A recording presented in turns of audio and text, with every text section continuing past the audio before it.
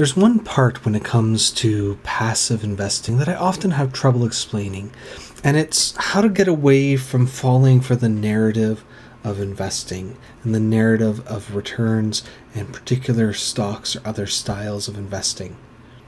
And the thing is, markets don't have simple stories.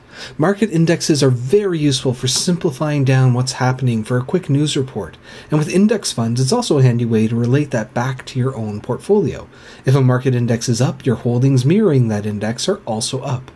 But just because we can boil it down to a monosyllabic summary of the action for the day or year or whatever, up, down, flat, doesn't mean that it's a simple lever someone out there is pushing, though we like to think of it that way. We want to think of it that way. We're comforted by the fairy tales of causation in the news. Condition X happened, therefore event Y happened. It tickles the part of your brain that wants to recognize patterns and fill in the next part. Here's a condition. What's going to follow on board, pattern engine? But the damned thing of it is, sometimes there are causal connections, and often there aren't. If it was just totally random noise, we might be able to give into it, but it's not. There are some really plausible sounding stories out there. Explanations so great that they can explain market moves in all directions. The stock market is a complex system. It's made up of people and computers pretending to be people, all acting out their own interests and reasons. Many are only looking at one or two particular companies versus trading a large index. Some are long-term investors unconcerned with day-to-day moves. Some don't look at the news or events or anything external to the market, making decisions based solely on the trading activity they see other people doing. I think it would be a really interesting project to one day survey everyone who made a trade and find out why they made the trade that they did. I suspect you would find almost none aligned with the headline in the news that day. Market falls on worries over capital controls in China or whatever. Instead, it would be 1,000 different stories that vary from an automatic investment plan to what they had for breakfast to responding to commentary someone else made. The market average is made up of hundreds of stocks being traded by millions of people around the world, each with their own lives and stories and perception filters. And even though we'll all average out to a single, simple result, up, down, or flat, it is not because of a single, simple cause. It reminds me of that quote from Men in Black. A person is smart, a kind, compassionate being. People are dumb, panicky, dangerous animals. One thing I try to explain over and over again when talking about index investing is how hard it is to outsmart the market consistently. The whole point is to try to shut out the non-actionable noise, to avoid forced errors and stick with a consistent, easy strategy, and then move on with your life. It's a very difficult thing to do because you have to have some kind of faith in the markets. You have to turn off your pattern seeker. One of the worst things that can happen to a new investor is to make a decision based on some piece of trivial news and then make money based on that. Because then it's nearly impossible to turn off the competitive, outthinking, outguessing pattern interpretation engine.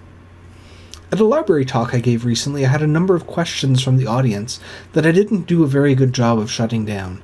Things like recent articles about negative interest rates and how that would affect a passive strategy, or what the cause of Black Monday was in 1987. But the fact that the questions were coming in the first place means I wasn't doing a good job of explaining that passive, control what can be controlled philosophy. To try to explain it again in a slightly different way, there are a few good reasons why the passive approach is a smart one. In other words, why active investing is hard. The first is lifestyle. It requires effort and expertise to be an active investor. The second, the evidence.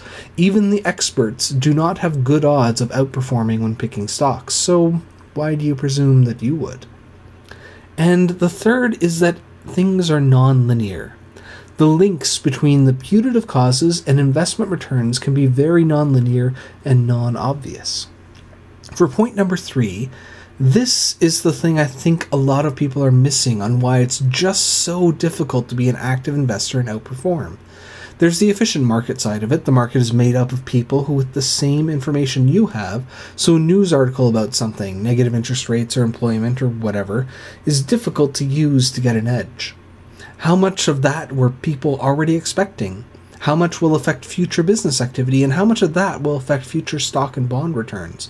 It's a big jump from that initial article to actually changing the price of what you would pay for an investment in an intelligent way. There's also the complexities of the connection between the real world and the stock market at play. Manish Prabrai has a fancy slideshow about this, but it's pretty easy to pull examples out of a hat from the past. There have been many inventions where it has been easy to say this is going to change people's lives and be absolutely correct. Automobiles, airplanes, genetics, microchips, the internet, cell phones, these have all undoubtedly been wildly successful inventions that have changed the lives of billions of people. And none of that knowledge has been good enough to help you make money as an investor.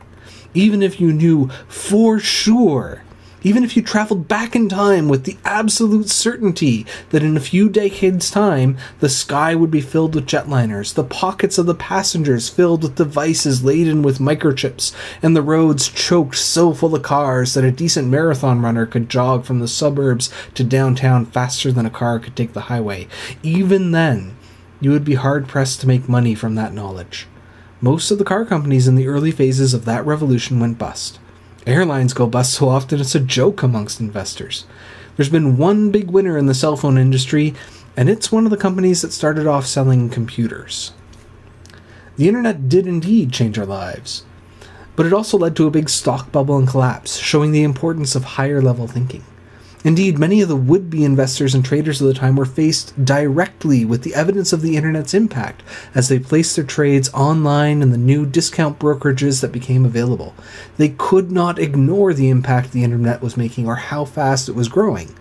So many of them thought the same thing and bought the same stocks, leading to the bubble, which blew up and cost many of them a lot of money.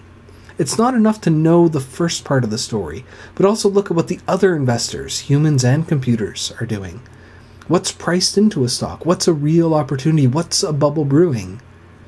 3D printing, medical cannabis, stem cells, solar energy, machine learning, self-driving cars, motherfucking fusion.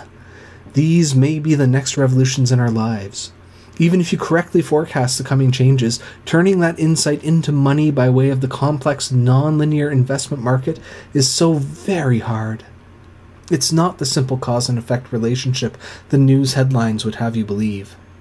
So a final story. There was a physicist and he had a cat, and he wanted to know how it worked.